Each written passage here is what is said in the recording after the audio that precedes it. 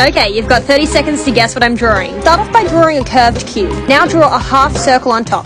Now draw 2 small circles on the front of your box and erase the line that goes through the middle of your semicircle. Now draw 1 big semicircle and 2 small semicircles on the front corner of your box. Now draw 2 circles and 1 semicircle on the bottom corners of your box. And now just add 2 more circles to the top of your shape. Almost done. Add a curved line and then another small curved line just above it. Add 2 solid circles in the middle of your existing circles. Erase 2 small dots from each solid circle. Have 5 more seconds to work out what this drawing is as I add my colors and shading. And whilst we're waiting, thank you to Pastel Spaces for copying the link. You truly are a fan. Now for the big reveal. Once you follow all of these steps, you get yourself a tiny frog driving a tiny car.